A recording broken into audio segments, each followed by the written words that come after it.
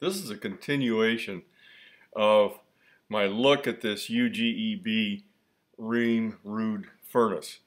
In my first video I saw what I thought was 3 cracks with just a visual inspection.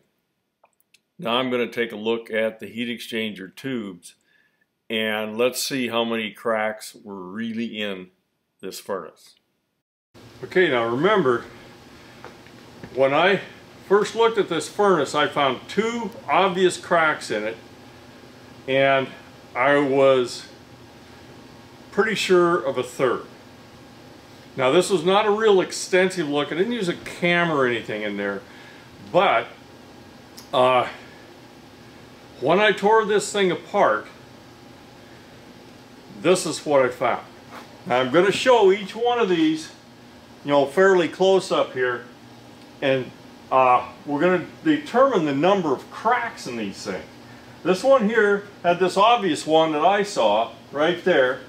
Here's another one here, and here's another one here.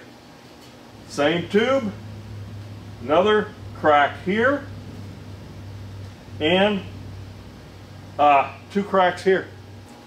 Okay, here you can see this was the obvious crack I saw. Another 2 cracks right here in the same spot here. Shockingly, this one has only 1 right there. This one here, another crack, pretty much that same spot. 2 cracks here, little bitty one there, 1 right here. Other side, another 2 cracks right here and right there. Last one, a crack here, and a crack here, and kind of a hairline one here, pretty long, same place as a lot of them were, was right there, and right there. This one, this side here, just has a very small one right there. So what's the conclusion? This thing had 1 pile of cracks in it. It had a total of 15 cracks in it. I found 3 with a short visual inspection. This thing produced absolutely no CO gas in the air flow. I checked CO throughout the heat exchanger as I was testing it. I tested it under high static conditions and lower static conditions. The only change was the higher static conditions made the upset flame that I showed you in that one video, and it produced massive amounts of CO in the vent, but nothing in the airflow.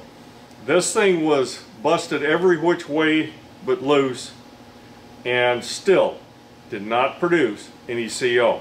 Am I saying you should leave a heat exchanger in with 15 cracks? I don't think so. You never know what could happen the next day. So, what's the end result of all this stuff? It's really hard to find all the cracks in a heat exchanger. Now, you might have been able to find them with a smoke test. Camera, maybe. I may do one, putting a camera inside these tubes to see if I can find them. A light test sometimes helps, although it's not definitive for cracks that haven't opened up. So, all I'm telling you is it's not as simple as you might think. Cracks in heat exchangers can cause all kinds of things, can be all sorts of ways, but they don't necessarily all follow the same rules. So I guess that's it, at least for now, on the Ream heat exchanger.